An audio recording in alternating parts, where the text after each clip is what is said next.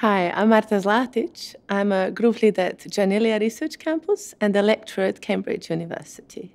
I was always in love with literature, especially ancient Greek tragedy and language from very early age. I always wanted to go into neuroscience. That was always my main passion, but my inspiration was definitely coming from trying to think about how the brain could be performing all of these complex functions. It is an incredible honor to have received the Kandel Young Neuroscientist Prize from the Hertie Foundation in the France.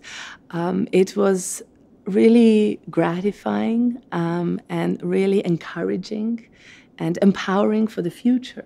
I'm studying the circuit mechanisms of action selection and of sequence generation. All animals can generate many different actions, and many of these actions are physically mutually exclusive, so the nervous system must have mechanisms by which it both computes the value of each of the alternative actions and then implements a winner-take-all computation to select only one of the alternatives based on even the slightest net bias and fully repress all competing choices to enable a decisive and unified response of the organism. So we use the Drosophila larva as a model system because we're interested in understanding the circuit implementation of neural computations of action selection and sequence generation.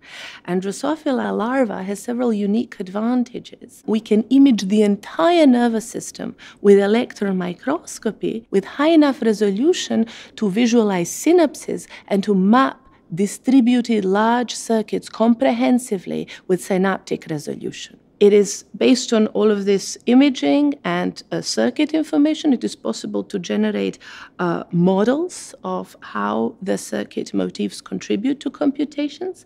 And then, thanks to exquisite genetic toolkit, it is possible to manipulate uniquely identified circuit elements and test the predictions about possible roles of neurons in computations.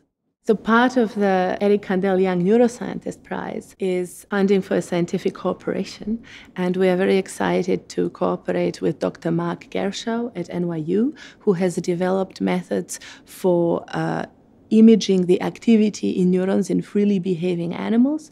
We have developed methods for providing rewards and punishment in response to animals' actions in closed loop. So we're going to combine these two methods together to be able to also image the activity during learning as the animal is learning to associate specific amounts of rewards of punishments with alternative choices.